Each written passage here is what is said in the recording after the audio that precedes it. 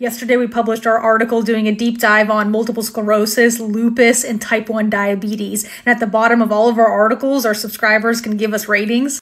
And you can see for yesterday, everybody gave us a 5 out of 5 stars. And let me just hide his email. But you can also leave comments. And every time you comment, I will respond. But let me just answer this guy's question here. He loves our information. He wants to know if there's any openings for the clinical trials. So let me show you how you might get involved in these clinical trials. So in all of our articles where we're breaking down the science, and we're always breaking down the clinical trials, and we always provide these clinical trial numbers. So if you click on these links specifically, you can actually see the information on the clinical trial, and then you can take this and specifically the clinical trial number to your doctor, and they will be able to look into this clinical trial for you and see how you might get involved. So through that newsletter, you can make requests of our team of scientists for different diseases. We will look into the cell and gene therapy landscape, do the research, and then report back in one of our future articles.